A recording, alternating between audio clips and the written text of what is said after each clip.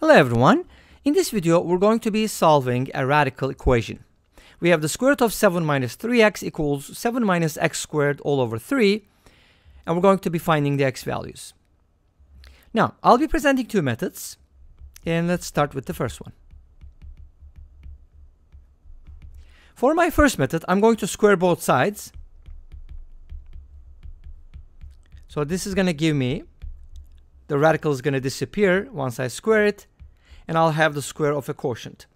Now to square that, we can just square the numerator, which is 49 minus 14x squared plus x to the fourth, divided by 9. The top is basically a minus b quantity squared. Let's go ahead and cross multiply this. 63 minus 27x equals 49 minus 14x squared plus x to the fourth. If I put everything on the same side, it's going to be a quartic equation, which means fourth degree. Let's do it.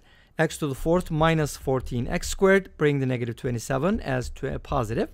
And then 49 minus 63 is just going to be negative or minus 14. So that's going to be our quartic. Unfortunately, it's not easily factorable. It is somewhat factorable, but first we're going to be looking for a candidate. What is a possible solution? One of the things that I've always told you, I think in different videos, is to check the sum of the coefficients. Remember Vieta's formula. If you add up the coefficients, you get a certain number. But in this particular case, if you add up the coefficients, you get a 0. Why? The coefficient of x to the fourth is 1. So it's 1 plus negative 14 plus 27 plus negative 14. And that is just 0.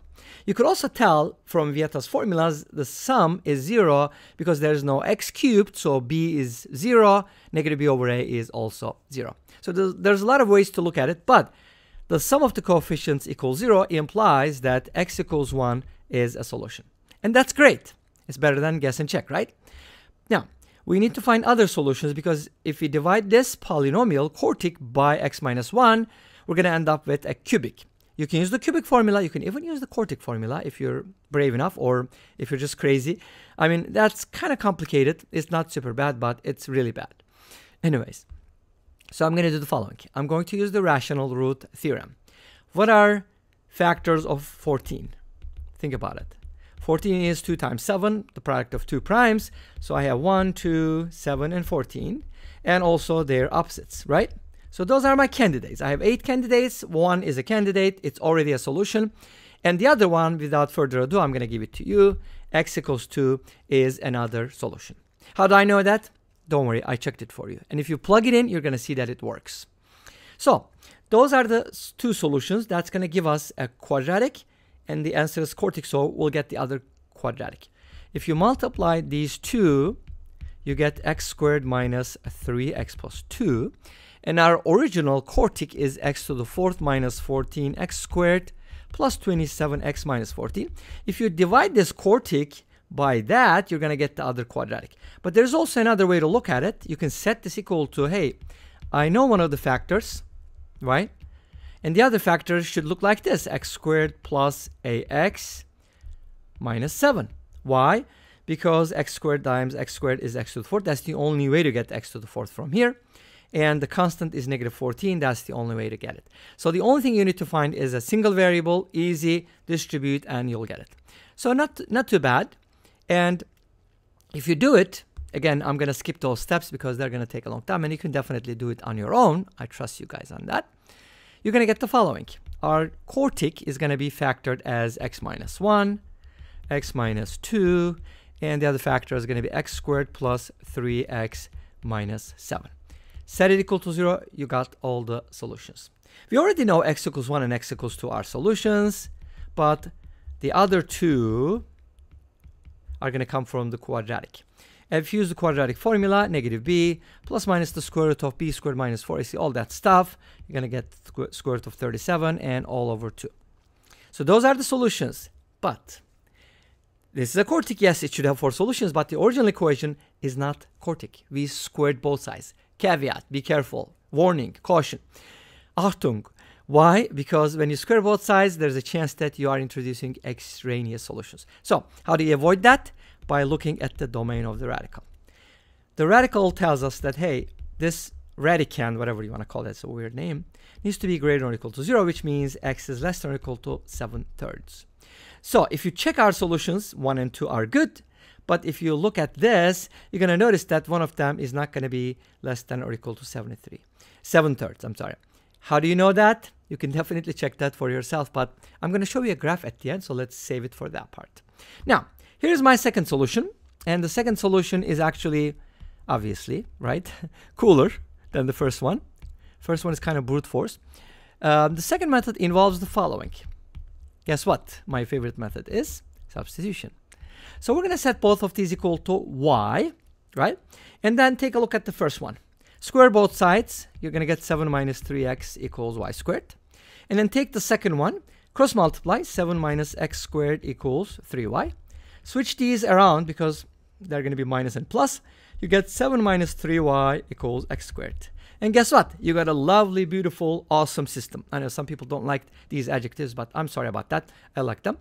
I hope you don't mind. So we're going to go ahead and do the following. We're going to subtract these two equations. Or you can do the following. How about this? 7 equals 3x plus y squared, but 7 is also equal to 3y minus x squared. So these two things are equal. Awesome. Now, what am I going to do? Put everything on the same side. I don't know. Left-hand side is okay. Y squared minus x squared plus 3x minus 3y is equal to 0. This is y plus x times y minus x. This is negative 3 times y minus x. Yay, I got a common factor. Of course, you should. Y minus x if you do it correctly. Then you get y plus x minus 3. Going too fast? Let's slow down. So this is what I did. I used substitution, squared both sides for the first one, and then I got two equations. So I kind of turned my equation into a system, which is kind of crazy, but it makes it easier to solve. Because now we got a beautiful, nice equation in factored form. And this implies what? Y equals x and y plus x equals 3. And of course, this has consequences. Let's go back where we substituted x or y for x or y, something like that. We can replace y with 7 minus x squared over 3. 7 minus x squared over 3. 7 minus x squared over 3. Try to memorize that. Okay, that's what I sometimes try to do. So now you get this equation, and then guess what? Cross multiply.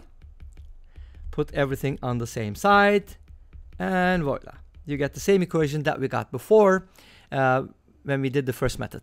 And this equation has two solutions, negative 3 plus root 37 over 2, and negative 3 minus root 37 over 2. And this one is going to give you 7 minus x squared over 3 plus x is equal to 3. Multiply everything by 3, easier than making a common denominator. Same thing, sort of. Put everything on the same side. Well, let's see, x squared minus 3x plus 2 is equal to 0. Yay, this is great, of course, because we heard another solution. Come on, pretend to be surprised. X equals 1 and x equals 2. So those are the candidates, but we have to check for extraneous solutions. So here's what I'd like to tell you. I don't know if I told you before, but this is less than 0, negative. So something that is negative, do you think that is going to be less than or equal to 7/3? If something is negative, obviously, that is going to be less than or equal to 7/3 for sure, right? Let's go ahead and take a look at the graph, and we're just going to wrap it up. Here you go. What's really interesting about this graph is that notice that these are solutions, right? And obviously 1, 2, and 2, 1, because x equals 1 and x equals 2. But guess what? These two curves intersect at 3 points. Isn't that interesting? I kind of find it interesting. Anyways, this brings us to the end of this video. Well, thank you for watching. I hope you enjoyed it. Please let me know. Don't forget to comment, like, and subscribe. I'll see you tomorrow with another video. Until then, be safe, take care, and bye-bye.